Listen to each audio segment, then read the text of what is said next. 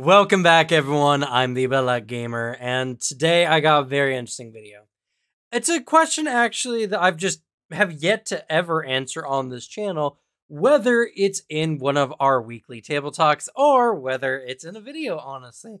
And I figured this is an interesting subject to talk about.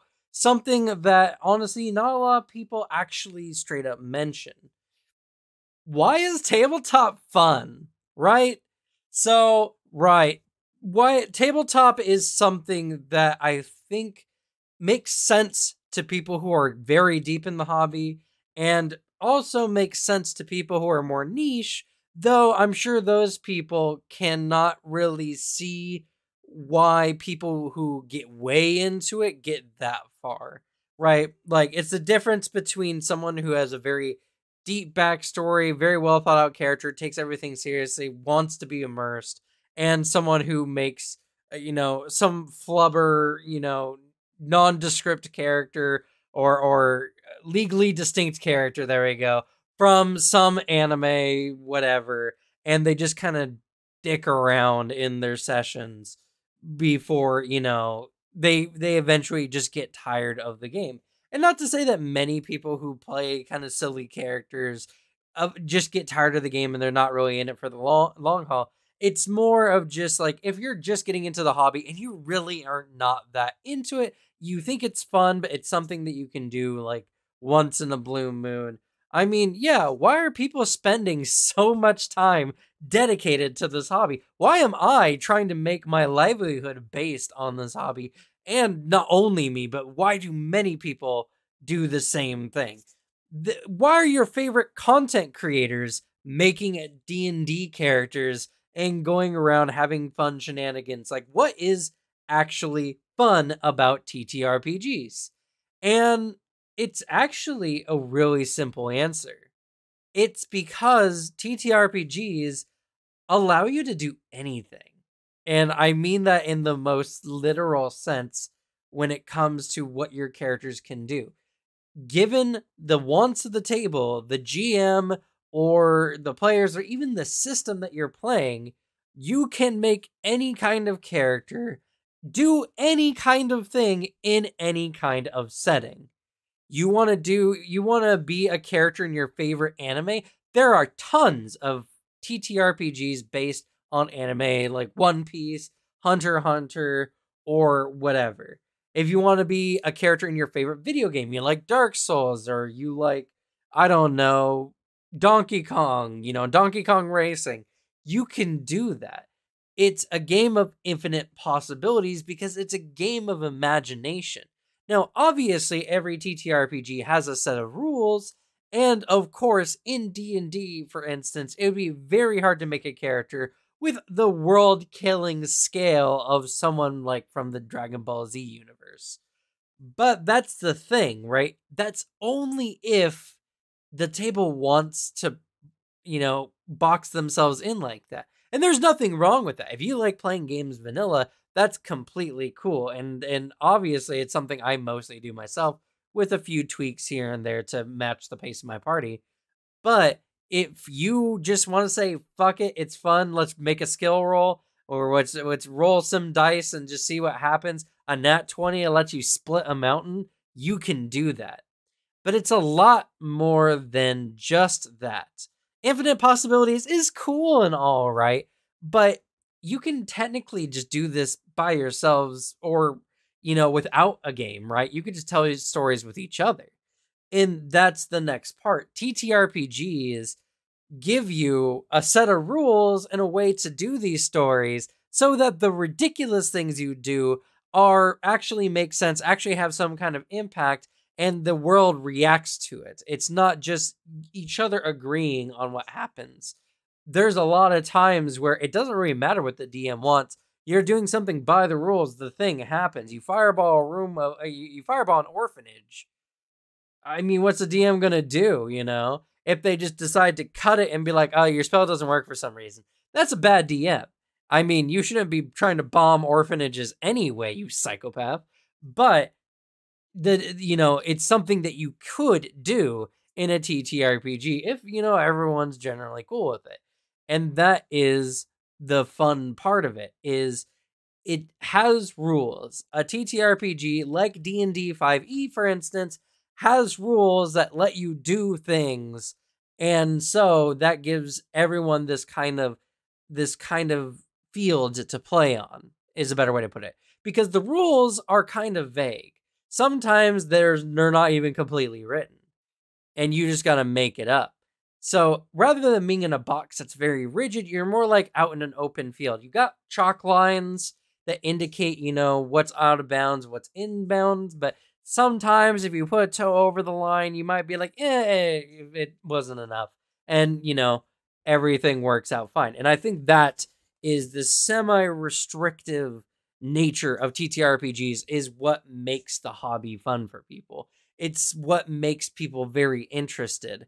And with all the possibilities and with the many, many things people put into TTRPGs, I mean, it's like modding video games, actually. I mean, the number of GTA style of mods that let you play Homer Simpson running around, shooting people, jacking people's cars or whatever, that freedom is what you get in TTRPGs, but to an infinite level of degree. Because for the modding scene anyway, if you want something to happen and it doesn't exist, you have to make it yourself. In TTRPGs, it similarly the only work you have to do is be like, "Hey, can I do this?" And the GM says yeah or no. That's it. It's just you gotta find a group that lets you do the insane shit you want to do. That is tabletop. That is what makes it so fun. If this video makes you interested in tabletop, please subscribe to the channel and like the video so that other people get a chance to get hyped about TTRPGs as well. I talk about all kinds of tabletops. I rarely talk about D&D, but I will on occasion when it's relevant, mostly because there's just a million channels out there doing the same kind of stuff. I talk predominantly about Pathfinder 2nd Edition and Lancer because I like fantasy RPGs and Pathfinder is my favorite, and Lancer has mechs, and mechs are really cool. So, if and beyond that, I also just talk about all TTRPGs. We have a live play that we do every week where we talk about all kinds of stuff. I'm sure many of you have heard this spiel before, but this video is something I want new people into the hobby to see. So if you know someone who is new to the hobby and needs someone to get the hyped up for the idea of it, share this video. Share this video, link this video, do whatever, share it on Twitter. Let people see this video because this will get people hyped. Because honestly, TTRPGs is something that many people out there, myself included, have dedicated their lives to the act of. It's like a video game with infinite possibilities. And I'm not saying it's always so neat, and I'm not saying that it's perfect or it beats video games or anything like that. I do lots of video games, obviously. It's what it is I can make my character. My characters become real in our stories. I get to act them out and they become real things. I think this is one of the bigger draws of TTRPGs is the fact that what you create, it becomes a thing. Like if you're in a game that gets well known, or if you have an artist friend or something, you get art. Something you made gets put on paper and is designed and oftentimes looks really, really cool, fits your aesthetics. It's so customizable, more customizable than almost any other kind of media or game out there. Why would you not want to try TTRPGs at least a little bit? If you've ever imagined yourself doing anything crazy, if you've ever put yourself into your favorite show or anime or whatever, whether it's something that's so just mundane and real world-esque or so fantastical and out of this world, TTRPGs can bring you there, immerse you into it, and make you a unique individual in that world, someone of relevance and power. Player characters in every TTRPG are world-changing beings more often than not. Even if that's not the intent of the system, oftentimes the GM will put you into a situation where you make a massive impact on the world around you. That's so much power that we don't get in our day in life, usually. That's so much relevance that we don't have usually. It's no wonder why people get addicted to fame and just get full of themselves. Because through TTRPGs, you can do that. You can be someone who actually saved that world, even though it's imaginary. It's real to all your friends. And anyone who's played a really good TTRPG will tell you that it doesn't matter if it's imaginary. In that moment, while playing that game, it's real. And the memories of what you and your friends did is real. You want to be really awesome. You want to be really cool. You can do that in TTRPGs. You can be relevant. You can be someone that you want to be. Like, you can take what you dislike about yourself and remove it. You can add on to yourself and just see what it would be like if you lived a different life. Or be in the shoes of another kind of character. I mean, this video could go on forever. I could talk endlessly about all the things you could do in TTRPGs because there's endless things you want to do. Check out a live play, because live plays, while they're not the most entertaining types of content, are something that people genuinely love to watch and love to make.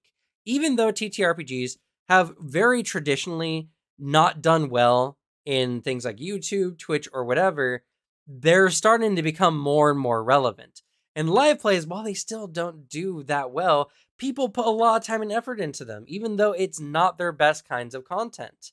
I mean, obviously, these people who make, hundreds of thousands of dollars a year, spending a bunch of money to build these giant sets so them and their friends can just play Dungeons and Dragons together or whatever TTRPG, means that people are invested in this. Why aren't you?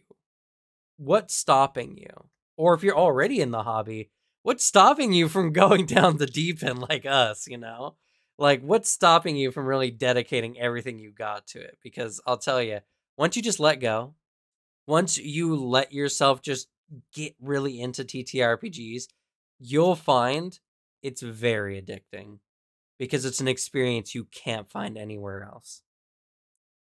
That's going to be it for this video. I hope y'all enjoyed. Maybe this is just a rant. I wanted to do my best version of a hype video for TTRPGs. Maybe I'll do it again later when I'm feeling better at it. Maybe I'll get more charismatic. Maybe I'll get better at this whole YouTube thing. I don't know.